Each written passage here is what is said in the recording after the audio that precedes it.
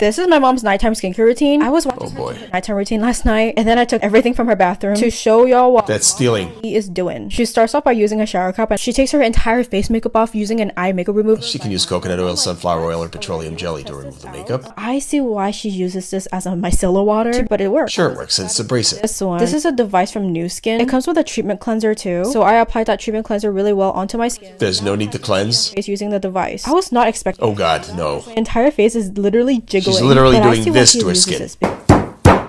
Brand new essence from Shiseido. Shiseido's horrible. Essence is a scam. Don't use it. Next is her favorite quarterly Premier Crew serum. Yeah, serums are a scam. Don't use them either. We go to the store yesterday to pick this up. This is snail creams are a scam. Don't use them. And she saw it in my bathroom, so she's like, it must be good. It's pretty good, guys. I would have to rate her skincare routine like a 8 out of 10. My skin feels great. Yikes. For more information about skincare scams, shenanigans, and tomfoolery, pick up my book, Sick Skin Skincare Made Simple, on Amazon.com, now available in audio.